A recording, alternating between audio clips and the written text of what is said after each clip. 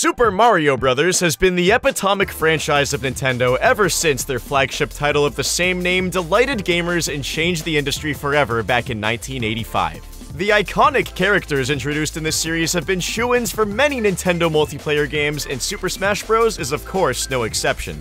Starting with Super Smash Bros. On the Nintendo 64, Mario and Luigi entered the fray as the sole Mushroom Kingdom representatives. Yoshi and Donkey Kong also appeared, but despite originating in games with Mario, they fall under their own respective franchises. Next, in Melee, Princess Peach was added in addition to the Super Mario Bros. Antagonist, Bowser. Also making his Smash debut was Dr. Mario, who played very similarly to Mario for obvious reasons. In Super Smash Bros. Brawl, Dr. Mario was cut, and no new Mushroom Kingdom reps were added, although the game did add Wario, who, like Yoshi, originated in a Mario game. Smash 4 returned the medical degree that Mario had worked so hard for, bringing Dr. Mario back to the roster. The Wii U and 3DS Smash title also introduced Rosalina and Luma from the Super Mario Galaxy series, and Bowser Jr., with the option to choose any of Bowser's Koopaling offspring as alternate costumes. Finally, Smash Ultimate brought all of these characters back and added Piranha Plant as a DLC bonus, as well as including Princess Daisy as an Echo Fighter of Peach.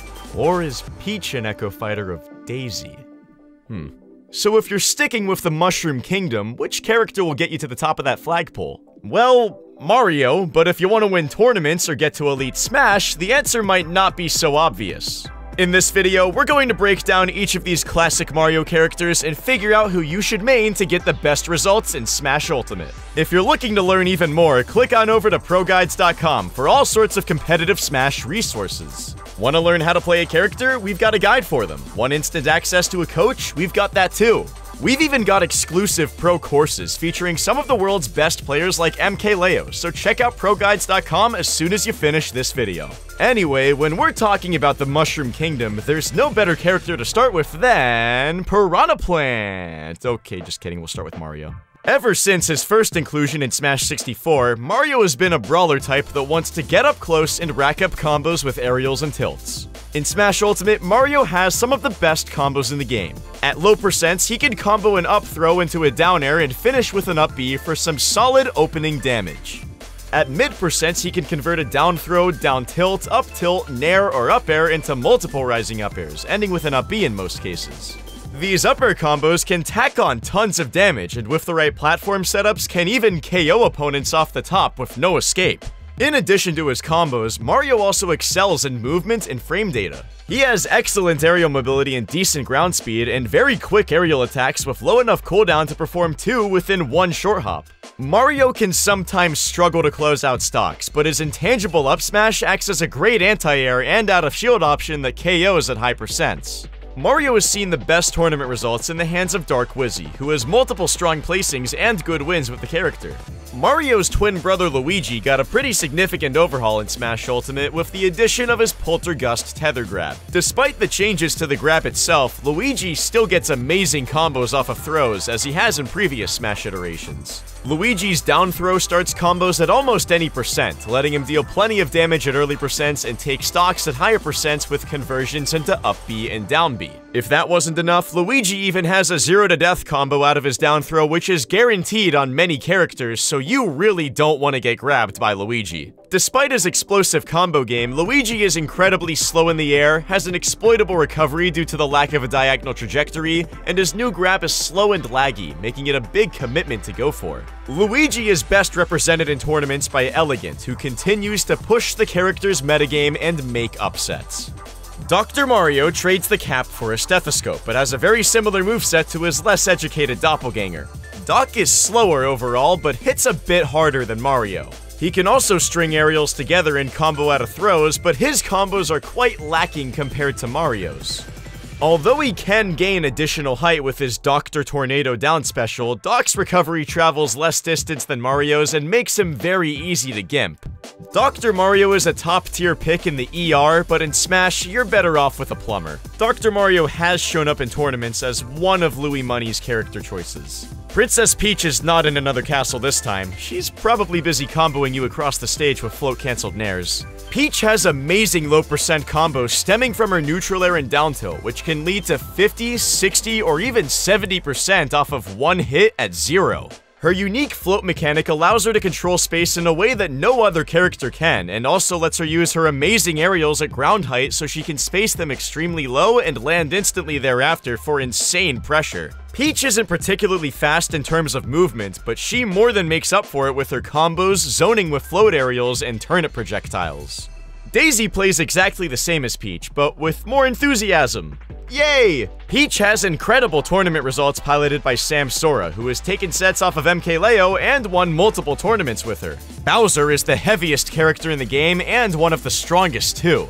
He's designed to power through many situations with his special tough guy mechanic that lets him armor any attack that has low enough knockback. And he even has both heavy armor and intangibility on all of his grounded normals besides dash attack.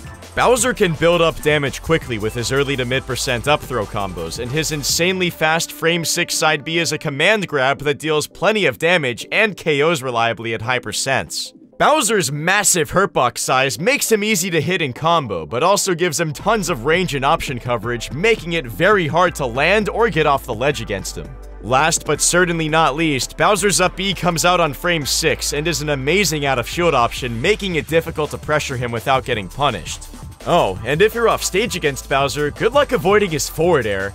That move covers in front of, and for some reason above and below Bowser. In tournaments, Leon has shown that Bowser is a legitimate tournament threat, placing second to defend the North. Although stripped of some of her Smash 4 glory, we had to do it, Rosalina still has many great strengths. Coupled with her infamous Luma companion, Rosalina can outrange pretty much any character in control space effectively. She has a few decent low percent combos, but really shines when the opponent is in the air or off stage.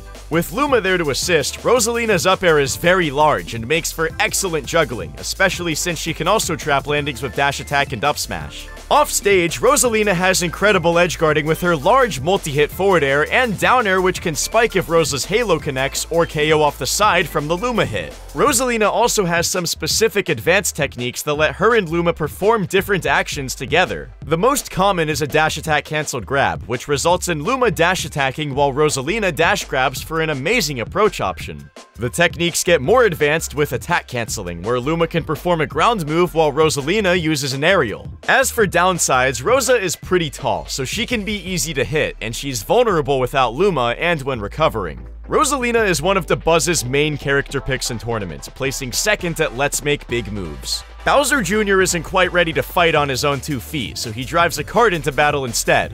Jr. can set up combos and traps with his Mecha Koopa item, and he can also start up air strings via his up throw or his side B. Side B gives him a versatile approach option, as he can cancel this move with a jump and pressure shields with a safe aerial. Bowser Jr. has some of the best smash attacks in the game, with tons of knockback on his forward and up smash, which are multi-hits. Forward smash is very hard to punish on shield, and it can even 2-frame recoveries. Jr. has telegraphed approach options, however, and he's generally slow and struggles to land and escape combos.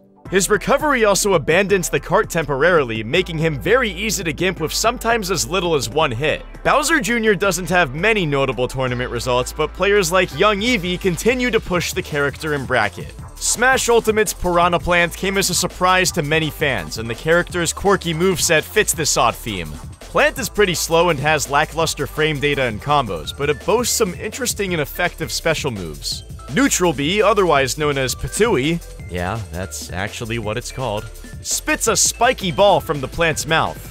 This can take stocks from offstage opponents, and it also acts as a great combo breaker as it will fall down and hit a character after they hit the plant. Side B is another useful special, firing a cloud of poisonous gas that can deal massive amounts of damage and covers options as well.